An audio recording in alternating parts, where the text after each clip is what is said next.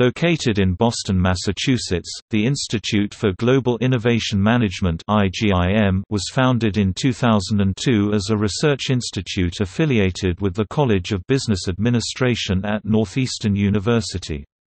The institute focuses on applied, practice-oriented research and manages a number of research, education and outreach activities to communicate with academic audiences, students and corporations. It is partially funded by the U.S. National Science Foundation (NSF) for its research on the global challenges facing technology-intensive companies.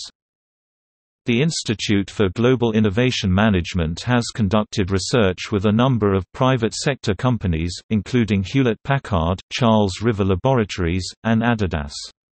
In May 2007, the Journal of Product Innovation Management ranked Northeastern University as the third most productive center in the world in innovation management research.